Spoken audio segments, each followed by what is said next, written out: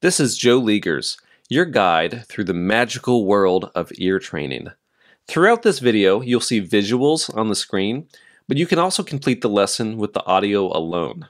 This allows you to train your ears while doing the dishes, flying an airplane, or performing an emergency tracheotomy. Our focus in this series will be on learning how to hear and identify intervals. What's an interval? An interval is it's this music thing where you have notes and then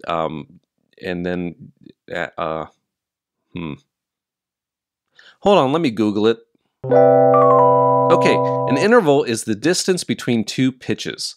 Every interval has its own unique name and distinct sound. Through ear training, you can learn to recognize these intervals without even having to search around on an instrument. First. Our first interval is not an interval. A musical first is when you play a note and then you play the same note again, and that's it. So there's actually no distance between the notes.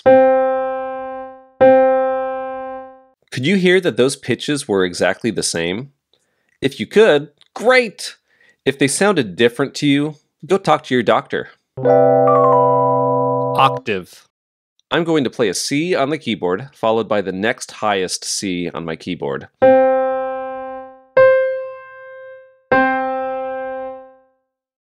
An eighth, or octave, just happens to be 8 notes apart in a major scale. Think octopus, octagon, oct meaning 8. And it sounds like a really big jump. In fact, it's uncommon for a melody to jump between notes that are larger than an octave. The song Somewhere Over the Rainbow begins with an octave. Listen especially to the big jump between the first two pitches.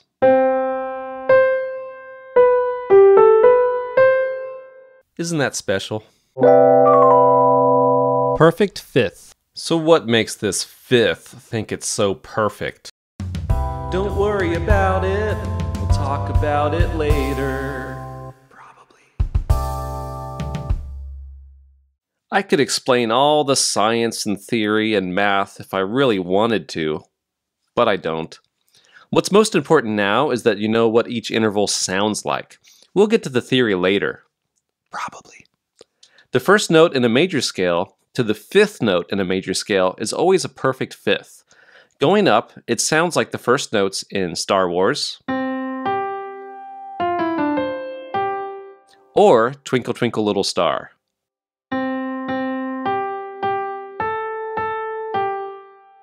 Played at the same time, a perfect fifth has a very in-tune, somewhat hollow quality to it. Time to put those ears to work.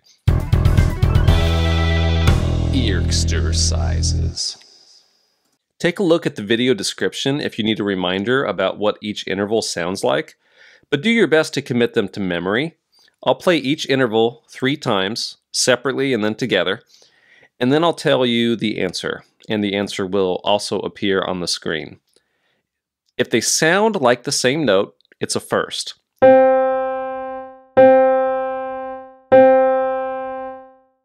If they sound like the first notes in Star Wars or Twinkle Twinkle Little Star, it's a fifth.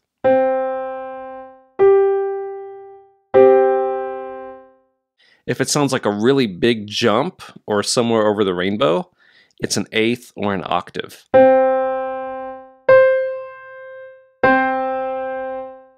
See how many you can get right out of 10.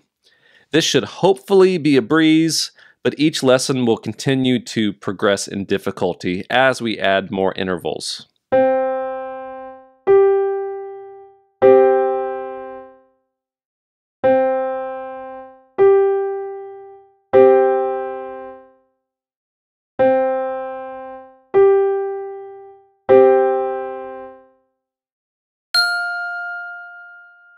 Perfect fifth.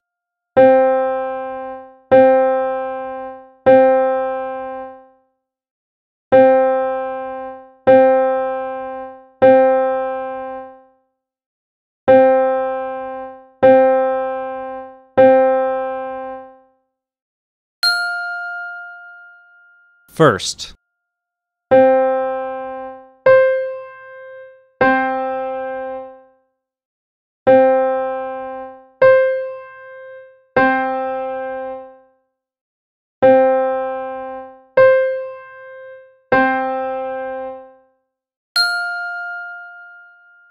Octave.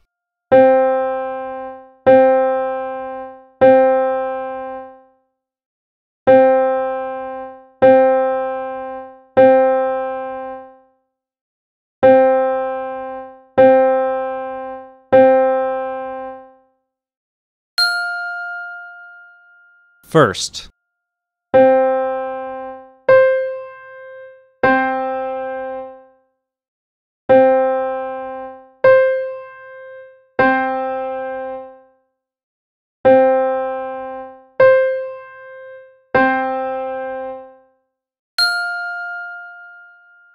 Octave.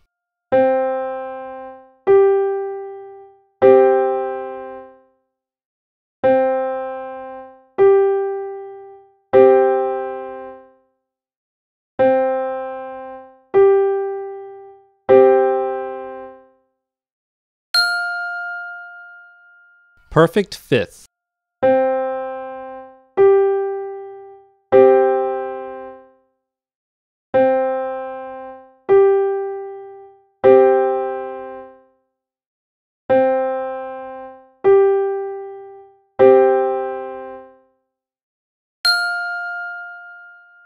Perfect fifth.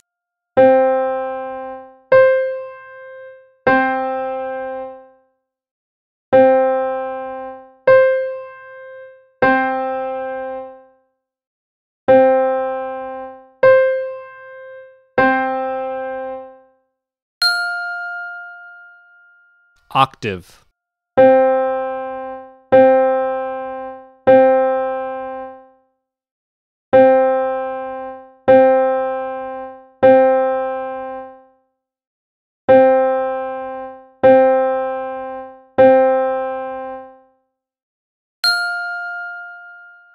First.